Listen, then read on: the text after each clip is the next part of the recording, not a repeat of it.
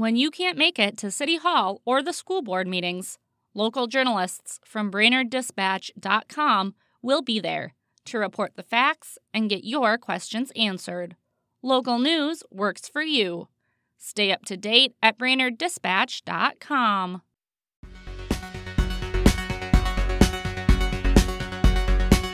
Good afternoon, Brainerd Lakes area. It's Tuesday, August 20th.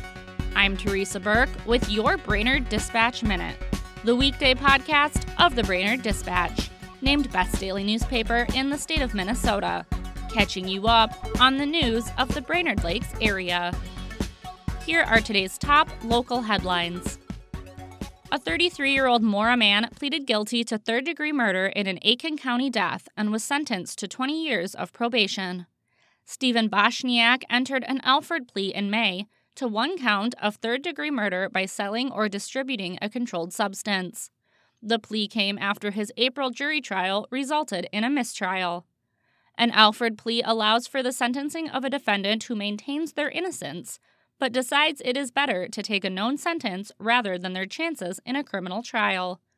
The charge stems from an overdose death of an unnamed male in June 2023 in Malmo Township, southeast of Aitkin. Reporter Tim Spire has all the case details in today's e-edition and at BrainerdDispatch.com. Electrical vehicle charging stations could come to downtown Brainerd. City Council members agreed last night to allow Brainerd Public Utilities to apply for a grant that would fund 5 charging stations in the City Hall parking lot. The grant would come from Zeph Energy out of Minneapolis and cover up to $64,000 of the cost of the stations. BPU would cover the cost of installation and bringing the necessary electricity to the site. BPU commissioners want to promote downtown Brainerd by providing the charging stations to electrical vehicle owners. The cost for utilities, maintenance, and repair on the charging stations is not yet known, nor is the charging rate. Find out more on the issue in my story in today's Dispatch e-edition or online. From former Dispatch publisher Terry McCullough's column, This Was Brainerd, Exploring the Dispatch Archives, here's today's tidbit of local history.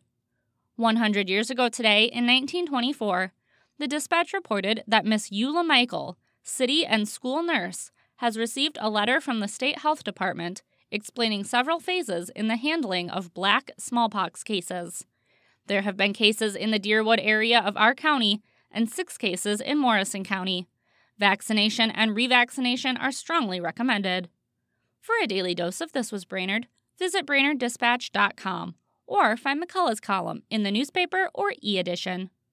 Now here's today's Lakes area forecast, brought to you by Tanner Motors of Brainerd. Storm Tracker. Good morning. Today's forecast for the Brainerd Lakes region, a little patchy fog in the early morning, otherwise partly sunny with a high in the upper 70s today, south wind around 5 miles an hour. Mostly cloudy tonight, a few areas of fog again, lows near 60. Tomorrow becoming mostly sunny with a high in the upper 70s, south winds around 5 to 15. Thursday will bring a slight chance of thunderstorms, increasing in probability by Thursday night. I'm Storm Tracker meteorologist John Wheeler. Thanks to Tanner Motors for their support, and thank you for listening to the Brainerd Dispatch Minute. For more news throughout the day, and for information on becoming a subscriber, visit BrainerdDispatch.com. Have a great day, and we'll catch you tomorrow.